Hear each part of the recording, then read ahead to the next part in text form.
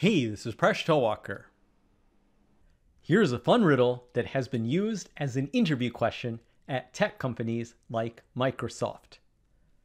After a company camping event, 4 engineers find themselves lost near an old and rickety bridge. In order to get home, they all need to cross the bridge, but they face several difficulties. The bridge is so old and narrow that it could only hold 2 people crossing at a time. They have 1 torch, and it is so dark the torch must be carried when crossing. Each person crosses the bridge in a different time. The 4 crossing times for the group are 1 minute, 4 minutes, 5 minutes, and 8 minutes. When 2 people cross together, they cross at the slower person's time. So if the 2 people crossing at 1 minute and 4 minute cross together, they will cross together at 4 minutes. Being engineers, they were not satisfied to simply cross the bridge. They wondered, what is the fastest time that they can all cross the bridge? This is puzzle 1. Puzzle 2 will have the crossing times of 1 minute, 2 minutes, 5 minutes, and 8 minutes. And now for a final challenge. Imagine the group had 6 people. Puzzle 3. The crossing times are 1 minute, 4 minutes, 5 minutes, 8 minutes, 9 minutes, and 12 minutes. What is the fastest time that they can all cross the bridge? Let's solve these puzzles one by one. We'll get started with puzzle 1. Let's identify the 4 people by the time each person takes to cross the bridge alone. So we have a bridge. We'll keep track of each step and the time each step will take. A naive strategy is just to send pairs across and send the fastest person back. So let's start out by sending 1 and 4 across. We will denote this as plus parentheses 1 comma 4. And this will take the time of the slower person, so it will take 4 minutes. Now let's send the fastest person back, which is 1 minute. We'll denote this by negative parentheses 1. This will take 1 minute. Now let's send the next pair of 1 and 5. This step will take 5 minutes.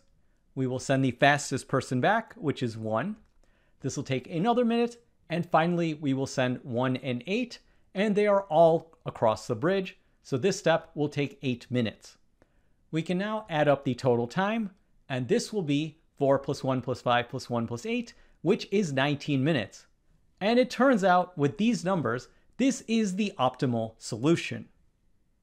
Let's call this strategy fastest person returns, because each time the fastest person is crossing the bridge and returning with the torch.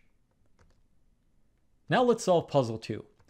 We have crossing times of 1, 2, 5, and 8 minutes. Imagine we employ the strategy of fastest person returns. So we start out with 1 and 2 crossing, which will take 2 minutes. Then 1 will go across, which will take 1 minute. Then we send 1 and 5 across, which will take 5 minutes. We send 1 back, which will take 1 minute. And finally, we send 1 and 8 across, and this will take a total of 8 minutes. We add up all the crossing times and we get to 17 minutes. And this is a good solution. But it turns out that fastest person returns is not the optimal solution. So what is the fastest time? In order to solve this puzzle, you need to use some outside the box thinking. So let's reset the problem. To get started, let's send 1 and 2 across, which will take 2 minutes. And then we will send 1 back, which will take 1 minute. So far, so good. Now, instead of sending 1 and 5, sending 1 back, then sending 1 and 8, what if instead we lump the 2 slowest people? So now, let's send the 2 slowest people, 5 and 8 across. This will take a total of 8 minutes. And now we can send 2 back. So this will take another 2 minutes. Finally, we can send 1 and 2 across, and this will take a total of 2 minutes. The total time in this strategy will be 2 plus 1 plus 8 plus 2 plus 2, which is 15 minutes. This solution is 2 minutes faster, and it is an optimal solution. Call this strategy group to slowest. Now this problem is indeed a popular puzzle, and I've heard it so many times. But one thing I've never read anywhere and has always bothered me is, how do we know this is the fastest time? Has it ever been mathematically proven? I did a little bit of research and I came across a wonderful paper by Gunter Rote, Crossing the Bridge at Night. The paper demonstrates an optimal solution and solves the general case of the bridge crossing puzzle. I encourage those interested to read the full technical details in the paper. But what I found mind-blowing about the paper is not only that it proved the optimal solution for the case n equals 4, it also explains you can essentially generalize that strategy to solve any larger case. So in order to understand that, let's take a step back. Let's go to the case of n equals 2. We have to be careful to set up the problem. Let's say we have two people who can cross in A minutes and B minutes, and A is less than B. So how can they cross the bridge? Well, there's really only one step. They both cross together, and this will take B minutes. So now let's reset the problem and go to n equals 3, where C will be the next person, and that C will be a larger number than B and A. So how do we solve this case? Again, there's really not much to do. We can just work this out by brute force. So we just work where the fastest person returns. A and B go across. This is going to take B minutes. Then A will return. That will take A minutes. And finally, A and C will go across together. This will take a total of C minutes. So the total time will be A plus B plus C. So now let's go to the next case where we have n equals 4, and we add a fourth person that crosses in D minutes, where D is larger than C. As we demonstrated in the video before, there are two possible strategies. One is that the fastest person returns. So we have A and B go, which will take B minutes, then A will go back. That'll take A minutes. Then A goes with another person C, which will take C minutes, and then A goes back, which takes A minutes. Finally, A and D cross, and that'll take D minutes. So the total amount of time in this case will be 2A plus B plus C plus D. But there is another strategy that could work in the n equals 4 case, which is to group the two slowest. So we start out where A and B go across, which will take B minutes. We send A back, which takes A minutes. Now we send the two slowest people. So this will be C and D, and that will take D minutes. Then we send B back, which will take B minutes, and finally A and B will cross, which takes B minutes. The total amount of time in this case will be A plus 3B plus D. So when we're solving n equals 4, we have two possible times. One time will be for the fastest person returning, and the other time will be for grouping the two slowest. We want the fastest time, so we need to take the minimum of this. In some cases, the fastest person returning will be the best strategy, and in other cases, you want to group the two slowest.